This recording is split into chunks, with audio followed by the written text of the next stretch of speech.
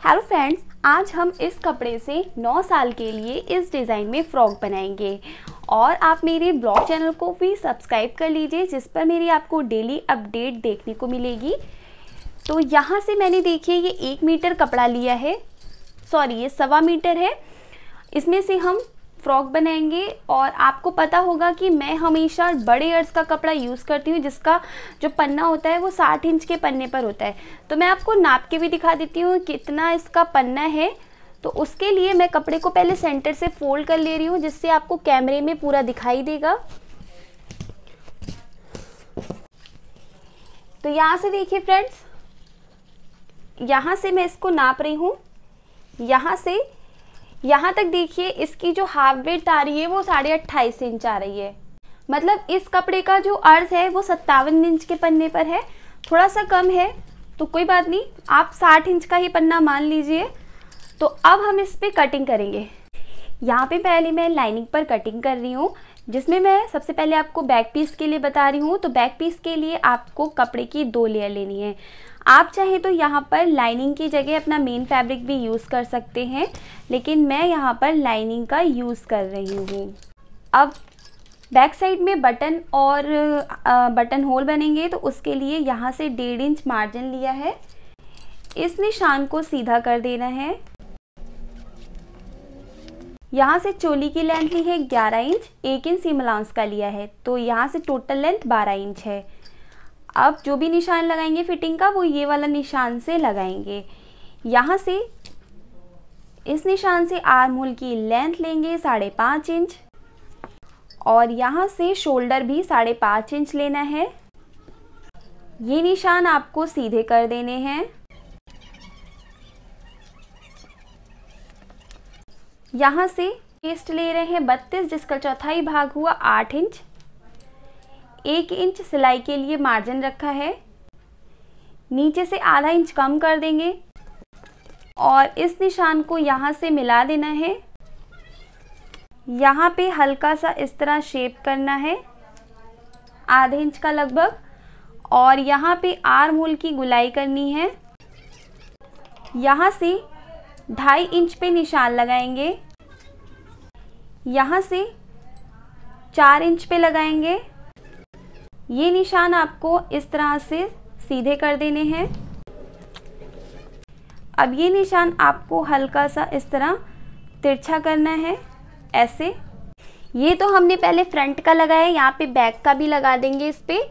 तो यहाँ से बैक के लिए नीचे से आप लगा दे 5 इंच पे एक निशान और इसमें इस तरह से वी नेक का शेप कर देना है आपको। ये ऐसे यहाँ पे कट हो जाएगा। अब इस पे सेम निशान पे कटिंग कर देंगे।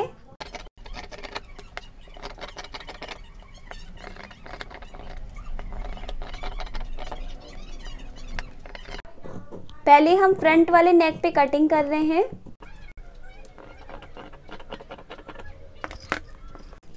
अब यहाँ से ये वाला जो कपड़ा है उसको फोल्ड कर देना है ऐसे।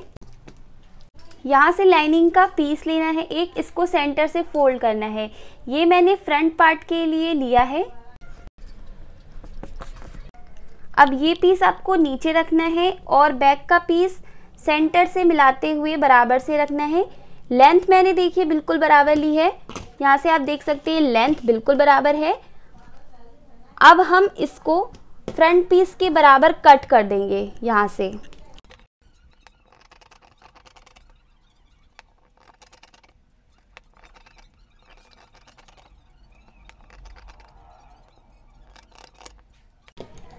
अब यहाँ से फ्रंट का पीस आप हटा दें और अब इसको खोल लेंगे। अब इसमें बैक नेक की ना कटिंग कर देंगे।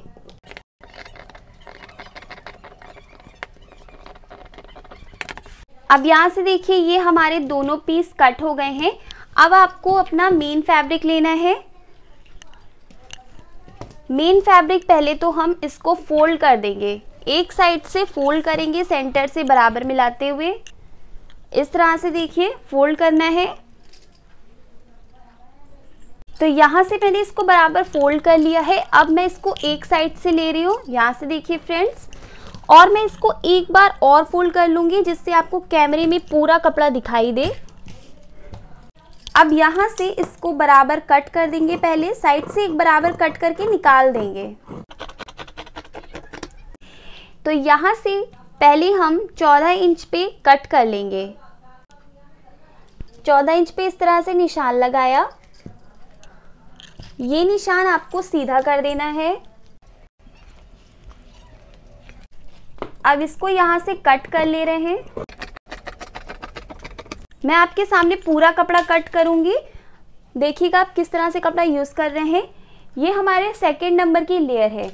देखिए मैंने क्या किया है, इसमें 12 इंच हमने फ्रिल की लेंथ रखी है, यहाँ से 12 इंच रखी है और 2 इंच सिलाई का ऐड किया है। 1.5 इंच कपड़ा हम फोल्ड कर देंगे, आधा इंच ऊपर से सिलाई का रखा है। तो ये सेकंड वाली लेयर है।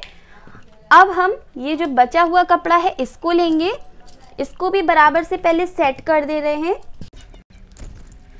ये देखिए हमारा बराबर से सेट हो चुका है कपड़ा। अब ये वाली जो लेयर है ना, ये इसको यहाँ से बराबर मिलाते हुए रख देंगे।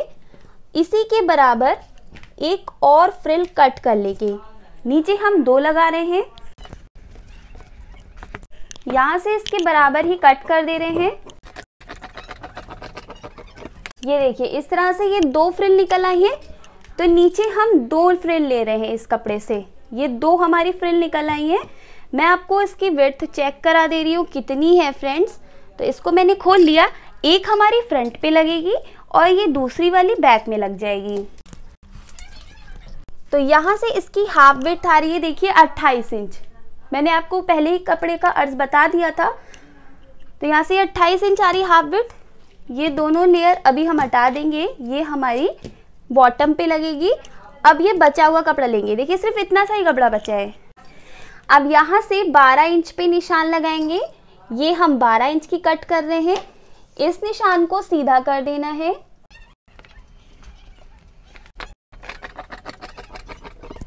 अब ये हमारी पहली लेयर हो गई, इसे हम चोली के नीचे लगाएंगे। और इसकी विड्थ तो आपको पता ही है कितनी है, इसकी भी हाफ विड्थ देखिए 28 इंच आ रही होगी। यहाँ से देखिए ये 28 इंच आ रही है इसकी हाफ विड्थ। तो ये हमारी पहली वाली फ्रिल हो गई। अब इसको यहाँ पे रख दे रहे हैं। अब जो ये बचा हुआ कपड़ा है इसमें से हम चोली के पार्ट्स निकाल लेंगे।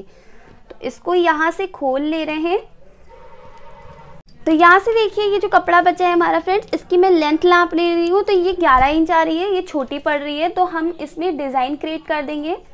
ये बहुत अच्छा लगेगा। आप देखिएगा इस कपड़े को इस तरह से फोल्ड कर रहे हैं सेंटर से। अब यहाँ से मैंने बैक का पीस लिया है और देखिए इसको ना यहाँ पर ऐसे तिरछा रख रहे हैं। थोड़ा सा कपड़ा लेंथ कम पड़ रही है तो इसको बढ़ा लेंगे यहाँ से। अब यहाँ से देखिए ये चीज़ ऐसे बराबर से मिला के रख रहे हैं। अब इसको कट कर देंगे इसके बराबर।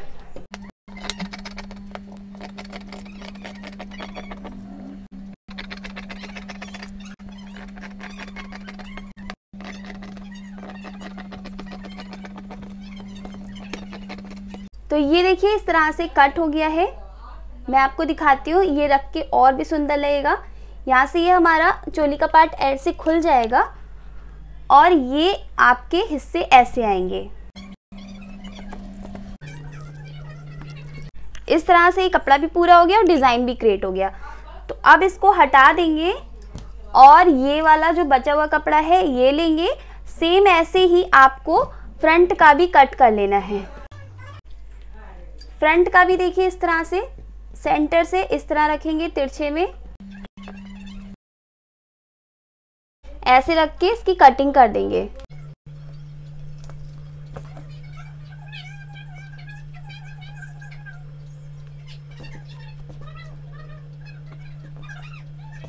इस तरह से देखिए मैंने सेट कर लिया है। यहाँ पे हल्का सा मेरा कपड़ा छोटा पड़ रहा है तो साइड में मैं जॉइंट भी डाल दूंगी, कोई फर्क नहीं पड़ेगा। सिर्फ आपको क्या करना है, यहाँ से आधा इंच का मार्जिन लेके इसको कट करेंगे क्योंकि हमें जॉइंट लेना होगा सेंटर पे। अब यहाँ पे इसकी कटिंग कर दे रहे हैं फ्रेंड्स।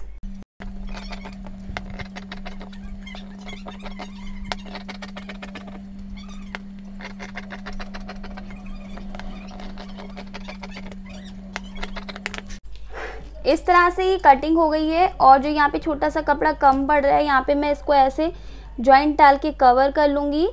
तो पहले तो मैं इसको यहाँ पे ऐसे कट करके कवर कर ले रही हूँ, बाद में जॉइंट लगा देंगे।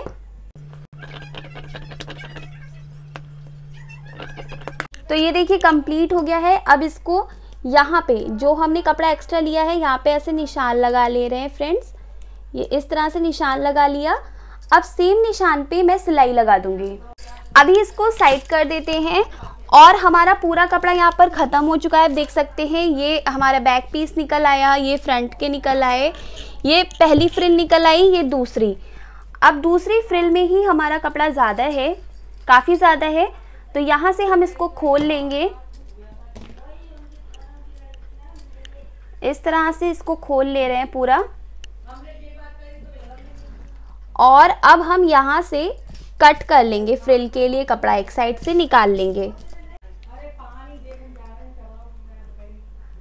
यहाँ से लगभग मैं 4.5 इंच पे कट कर लूँगी, इस तरह से। अब इसको ऐसे डबल में करेंगे, ऐसे इसको डबल किया और फिर इसको यहाँ से ऐसे फोल्ड कर लेंगे, यहाँ से हल्का ऐसे कर देंगे गोलाई में। सॉरी, इस तरफ से नहीं, आपको इधर से करना है, जिधर से फोल्डेड साइड है उधर से करना है, ऐसे। अब इसकी कटिंग करेंगे।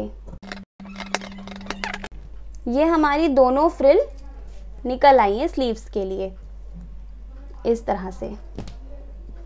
ये दोनों फ्रिल हो गई। अब ये कपड़ा हमारा हो गया सेकंड फ्रिल का। अब ये पूरा कपड़ा है, तो पूरा कपड़ा हमारा कंप्लीट हो गया है। सेकंड फ्रिल, फर्स्ट फ्रिल, दोनों चोली और स्लीव्स की फ्रिल, सब कुछ निकल आया है।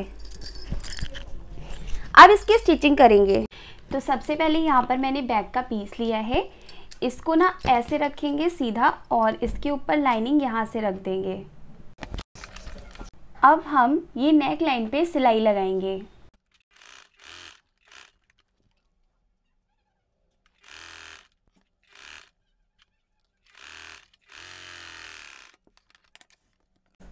अब यहाँ पर एक कट लगा देंगे जहाँ से हमने एक्स्ट्रा कपड़ा लिया था। अब इसको सीधा करेंगे।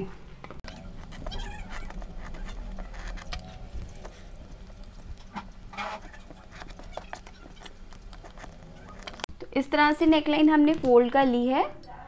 अब यहाँ से ये जो हमने मार्जिन लिया था बटन होल और बटन बनाने के लिए, तो यहाँ से इसको पहले इतना फोल्ड कर देंगे, फिर इसको यहाँ तक फोल्ड करेंगे। देखिए एक पीस में आपको पूरा इतना फोल्ड करना है और आपको एक पीस में क्या करना है, इतना फोल्ड करना है, इसका आधा, फिर इसे यहाँ तक ऐसे फोल्ड कर देना है। तो एक पीस में आपको ऐसे करना है और एक पीस में आपको इतना फोल्ड करना है और इसको यहाँ तक फोल्ड करना है। जो चीज़ मैं आपको समझाने की कोशिश कर रही हूँ वो देखिए मैंने इसमें ऐसे ही किया है, एक आधा फोल्ड किया है और एक पूरा फोल्ड कर देंगे, जिससे ये वाला जो है ये इसके ऊपर ऐसे आएगा फ्रेंड्स। ये देखिए इस तरह से। तो आप समझ गए होंगे। अब हम यहाँ पर सिलाई लगा देंगे।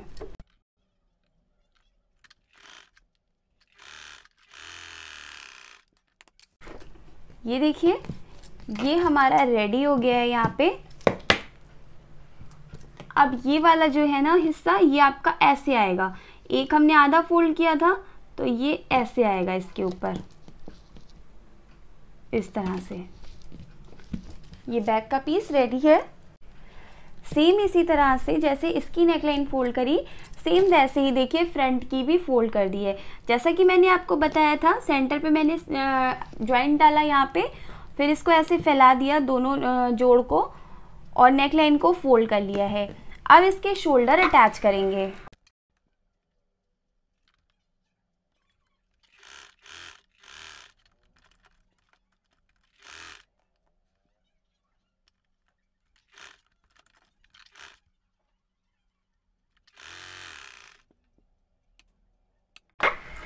तो यहाँ पर देखिए ये हमारे शोल्डर भी अटैच हो गए हैं इस तरह से। अब यहाँ पर हम अपनी फ्रिल लेंगे। तो यहाँ पर ये देखिए सीधी है, इसको यहाँ से उल्टा कर लेंगे पहले। तो फिर इसमें यहाँ से सिलाई लगाएंगे।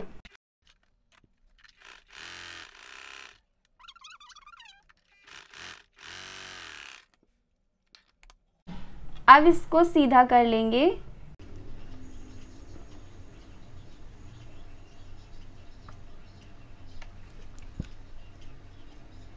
अब यहाँ से सिलाई लगाएंगे।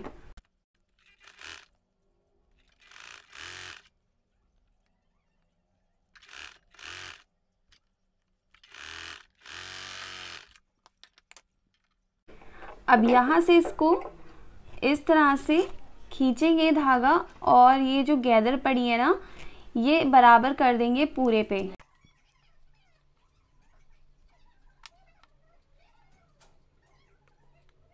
तो इस तरह से देखिए फ्रेंड्स, दोनों फ्रिल बना ली हैं और दोनों की लेंथ मैंने सेम रखी है। मैं आपको नाप के भी दिखा देती हूँ यहाँ पे कितनी लेंथ है।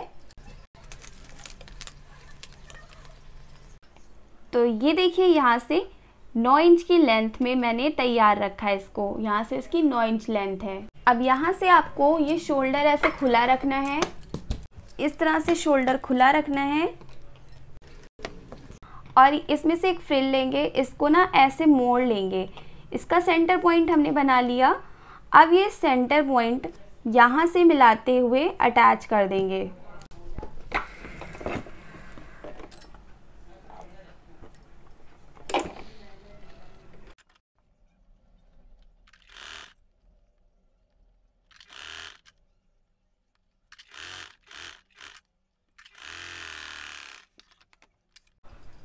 अब आपको एक क्रॉस पट्टी बना लेनी है। यहाँ पे मैंने कुछ क्रॉस पट्टियाँ कट करी, जो कतरन बची थी उसे आपस में अटैच कर दिया है। अब हम इसको इधर से लेंगे और यहाँ से इसको सेंटर से फोल्ड कर देंगे, फिर यहाँ से मिलाते हुए सिलाई लगाएंगे। मैं इसको एक साथ मिलाते हुए अटैच कर रही हूँ। अगर आप बिगिनर हैं तो आप पहले फ्रिल को अटैच कर लें, उसके बाद ही सिलाई लगाएं। अब क्रॉस पट्टी को खींचना है, ये आर्म होल आपको बिल्कुल भी नहीं खींचना है। अब इसको ऐसे खींचते हुए हल्का सा मिला के सिलाई लगाएंगे।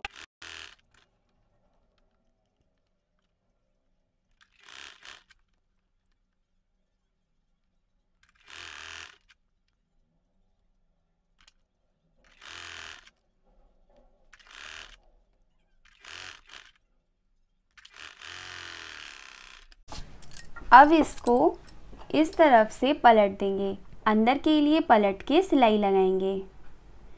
देखिए ये जो साइड का जॉइंट वाला जो हिस्सा है ना, वो बिल्कुल सेंटर पे रहेगा इस तरह से।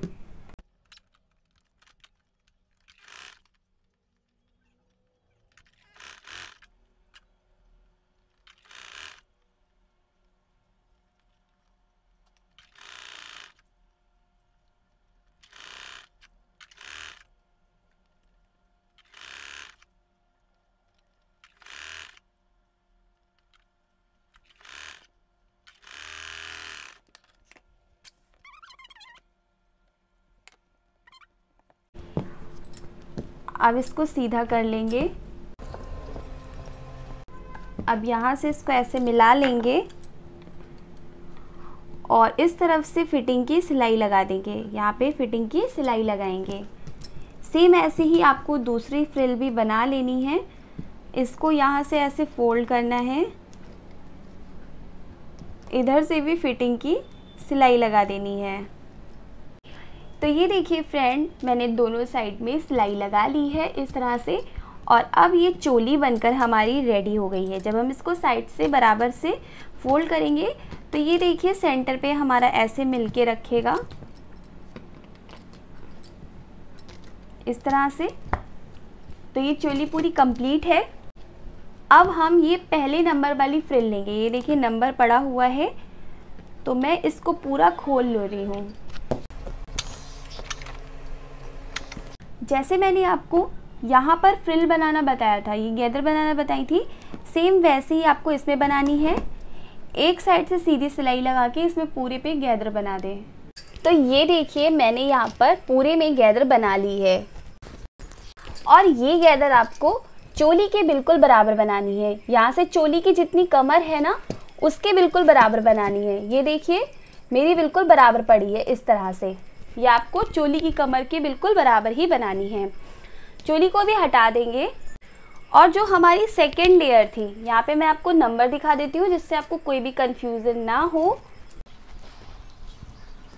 ये देखिए ये हमारा नंबर पड़ा हुआ है, ये सेकेंड नंबर हमने जो डाला था।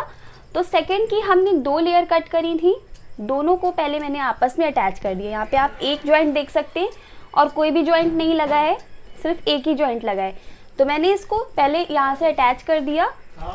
उसके बाद नीचे से एक्स्ट्रा लेंथ में जो कपड़ा था 1.5 इंच का, वो मैंने फोल्ड कर लिया और जैसे इसमें गैदर बनाई सेम वैसे ही इसमें भी बना ली है। इसको गैदर बनाने के बाद इस तरह तैयार रखना है। देखिए ये हमारी ऊपर लगेगी, ये पहली वाली लेयर है। यहाँ से इसको ऐसे नाप लेंगे, यहाँ से इसके बराबर आपको गैदर बनानी है जितनी इसकी लेंथ है। तो ये देखिए मेरी बिल्कुल मैंने इस हिसाब से गैदर डाली है जिससे इसकी लेंथ बराबर रहे।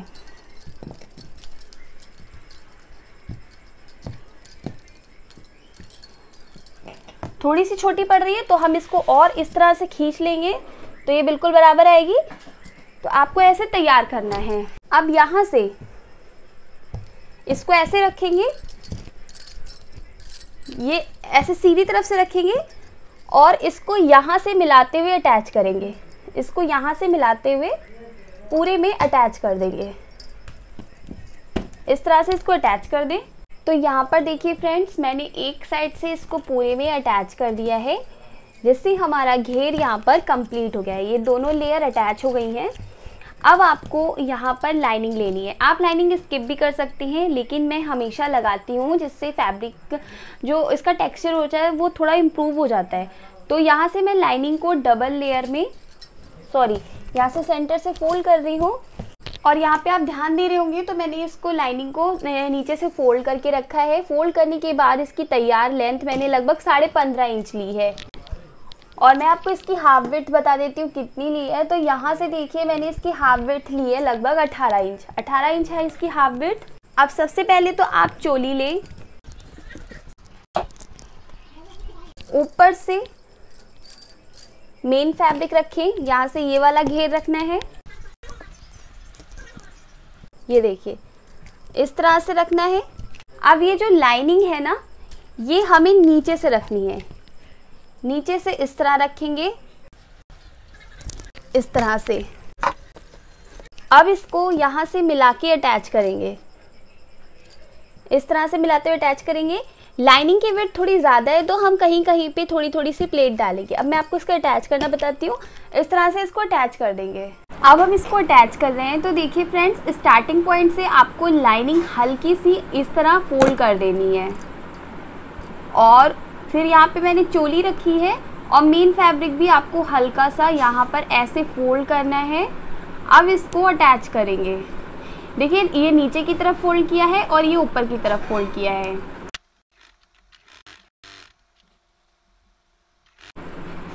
और इस तरह से लाइनिंग पे कहीं कहीं पे छोटी सी प्लेट ले लेनी है।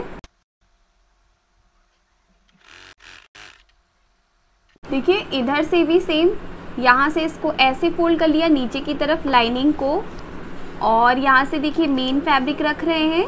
मेन फैब्रिक को भी मैं हल्का सा बढ़ा ले रही हूँ और ऊपर की तरफ पलट दिया यहाँ से। अब इसको यहाँ पर अटैच कर देंगे। ये गैदर मैंने बराबर कर दी है। ये आपको जब अटैच करनी है ना तो बराबर करते जाना है, क्योंकि थोड़ी सी ये ऊपर नीचे भाग जाती है, तो इसलिए। अब इसको यहाँ पर देखिए ऐसे कर देंगे। ये देखिए इस तरह से करेंगे तो ये लाइनिंग हमारी नीचे के लिए आ जाएगी। कोई भी मार्जिन सिलाई का नहीं दिख रहा है। और आप साइड से देखिए, साइड से भी ये कपड़ा हमने अंदर के लिए फोल्ड किया तो ये ऐसे आ जाएगा इस तरह से। अब इसको ऐसे सेट कर लेंगे पहले तो।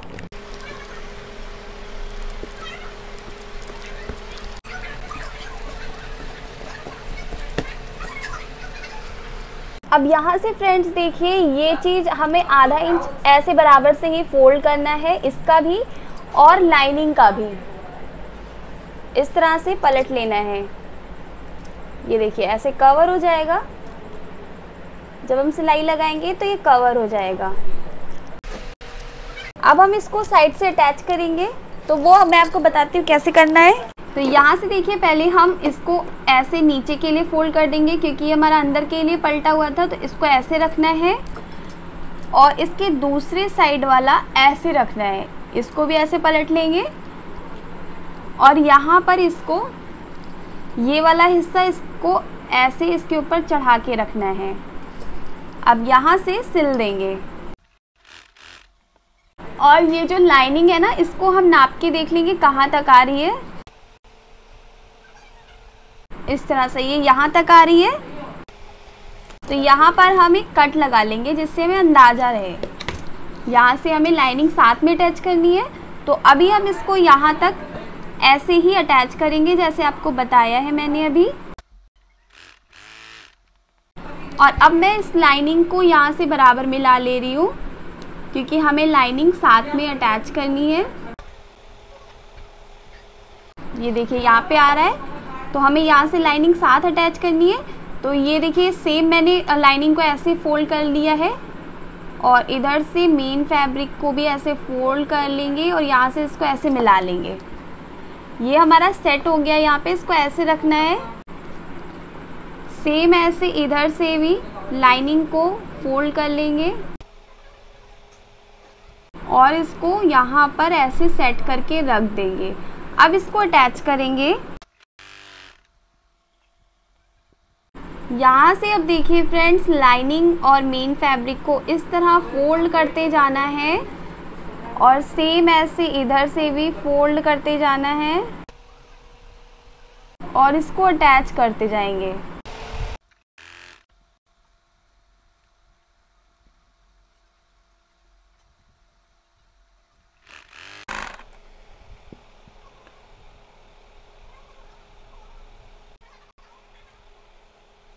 ये देखिए जॉइंट आ गया यहाँ पे, यहाँ से लगभग इतना नीचे ही रोक देंगे। इस तरह से ये अटैच हो गया है। ये देखिए फ्रेंड्स, इस तरह से मैंने पूरे घेर को अटैच कर लिया है। बैक साइड से फिनिशिंग भी अच्छी आई है और आपका ये वाला जो हिस्सा है ना, ये यहाँ पर अपने आप देखिए इस तरह से इसके ऊपर आ जाएगा, क्योंकि हमने एक दूसरे के ऊपर चढ़ा के अटैच किया है इसको। अब बैक साइड पे आप या तो हुक आई अटैच बना लें या फिर इस तरह से बटन लगा दें, क्योंकि हमारा डिज़ाइन में बटन लगा हुआ है, तो मैं यहाँ पे बटन ही लगाऊंगी। तो ये देखिए मैं यहाँ पे ऐसे बटन लगा के इसको कंप्लीट कर दूंगी। तो ये फ्रॉक पूरी कंप्लीट है फ्रेंड्स और इसकी बहुत अच्छी फिनिशिंग आई है। आप इसे ज़रूर ट्राई करें, अपना फीडबैक हमारे साथ शेयर ज़रूर करा करिए। मेरी ये नेक्स्ट वीडियो के साथ। Thank you for watching, bye bye.